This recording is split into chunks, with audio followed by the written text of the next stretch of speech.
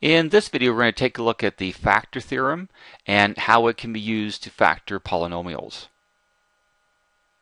So this is the factor theorem. I'm going to talk about a slightly extension of it or more of it on the next page. If p of b equals 0, then x minus b is a factor of the polynomial we're calling p of x. And so what p of b means is we substitute the number b in place of x in the polynomial, and if it equals 0, then that means the remainder is 0. So if that means that if we're dividing by x minus b, the remainder is going to be 0, which implies that x minus b is a factor. Just like with dividing whole numbers, if you divide, for example, 5 into 20, it goes in evenly with a remainder of 0, and that's why we call 5 a factor of 20. So in the first example, we're asked to factor 3x cubed minus x squared minus 10x plus 8. So we would trying to find a number that works to give a remainder of 0, try factors of 8, the 8th, the constant, and the end, which could be plus or minus 1, plus or minus 2, plus or minus 4, or plus or minus 8. 8's kind of an interesting number because it actually has 8 factors. So for example, let's write out our polynomial here.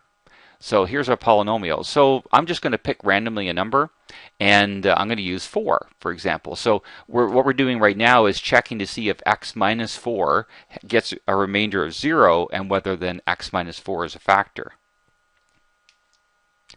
And so if we calculate this out, 4 cubed times 3 is 192, 4 squared 16, 10 times 4 is 40, plus 8.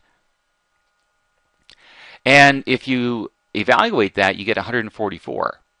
So the remainder isn't 0. So that implies that x minus 4 is not a factor of the polynomial, because we did not get even close to 0 at all for the remainder. Remember, we're trying to get this to be 0. P of b equals 0. So x minus 4 is not a factor of the polynomial. Now, when I do try to factor, I often just use synthetic division. And I'm going to show you something on the next page to quicken this process up a little bit. But often if you don't have that ability or option, it's really just trial and error. We already showed that 4 didn't work. So let's do, and if you want to do long division, you can.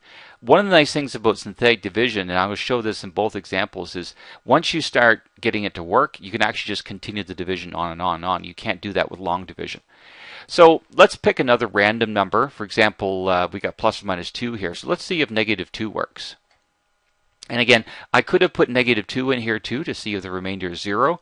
The nice thing about the synthetic division, if you get a remainder is 0, well, you've already done the division. So let's bring this 3 down. 3 times negative 2 is negative 6, and we'll add that to the negative 1 to give us negative 7 here. Negative 7 times negative 2 is positive 14, so we add that to negative 10 to give us positive 4. And 4 times negative 2 is negative 8, and 8 and negative 8 add to 0, so we do get a remainder of 0. So if we had substituted negative 2 in here, we would have got a value of 0. So what this means right now is that x plus 2 is a factor, and well, the answer really is 3x squared minus 7x plus 4. So we have this trinomial left. Now, if you wanted to factor that by conventional methods, by the method of decomposition or trial and error or the Australian method, whatever method you like, you could. But I'm going to just continue the synthetic division, like I was talking about a moment ago. And so so we've seen that 4 doesn't work. Negative 2 does. So let's try 1. And again, this is just trial and error. You might try negative 1 and find it won't work, but actually 1 will. So we'll bring the 3 down. 1 times 3 is 3. Add to negative 7, you get negative 4. Negative 4 times 1 is negative 4, and we do get a remainder of 0. So x minus 1 will be a factor. So if we're going to write out the factors, then this cubic polynomial will factor into, and negative 2 works, so x plus 2 is a factor. 1 worked, so that means that x minus 1 is a factor. And we have this 3, negative 4 at the bottom, so 3x minus 4 is another factor. So those are the 3 binomial factors of this cubic polynomial.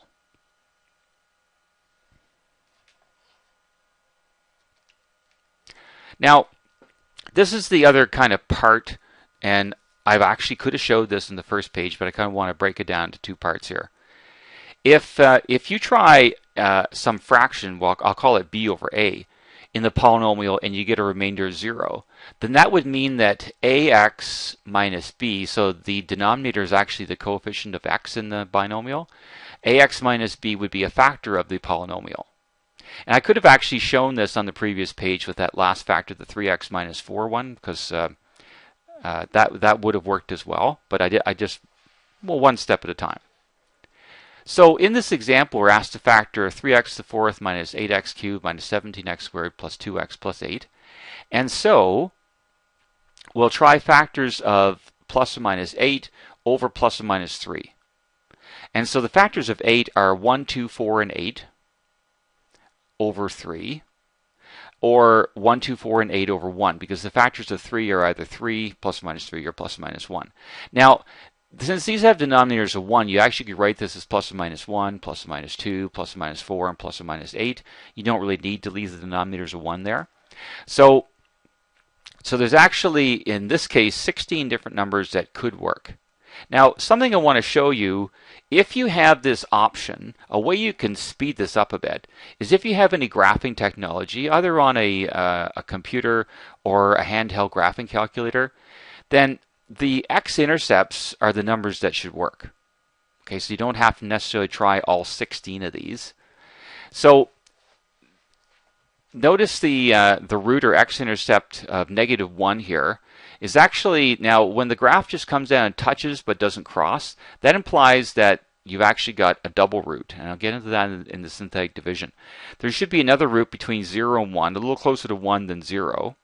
And there should be 1 at 4. 1, 2, the scale on the x-axis here is 1, so that's 1, 2, 3. This would be 4. And so let's start the synthetic division. And my whole goal here is to show on this page, or one of the things, is that a fraction can work here and what to do with that.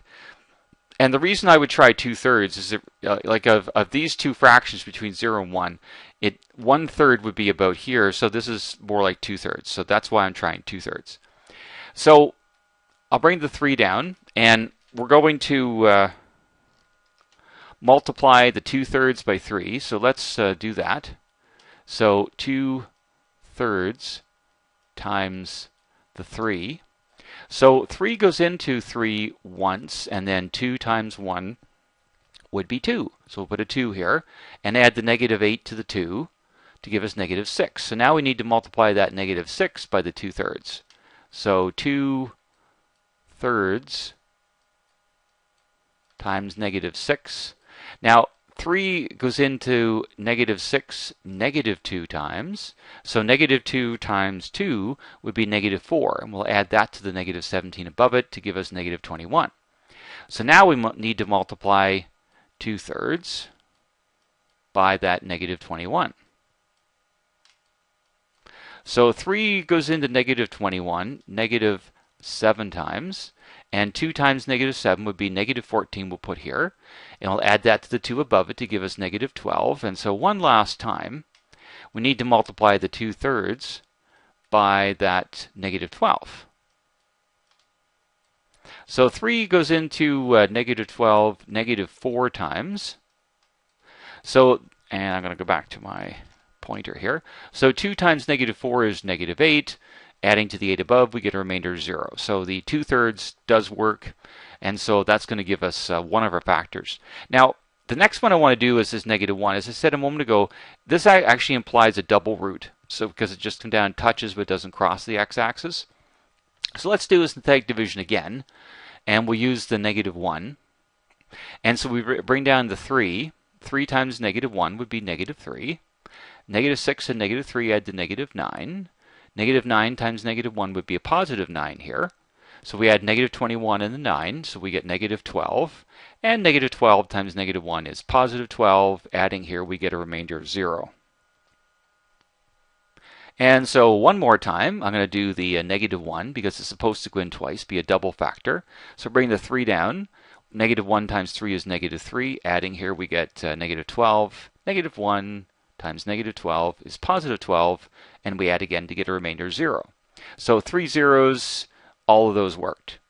So, of course, we're trying to factor here, so we're going to write out the factors. So here's our original polynomial. Now, I'm going to write the, both these imply that x plus 1 is a factor twice. So it would be x plus 1 squared. Now, you could write out the x plus 1 twice if you wanted to. The 2/3 works, so x minus 2/3 is a factor. And 3 negative 12 means 3x minus 12 is a factor.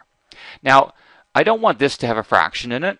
And notice that 3 divides into this evenly, so we can actually common factor a 3 out of the 3x minus 12.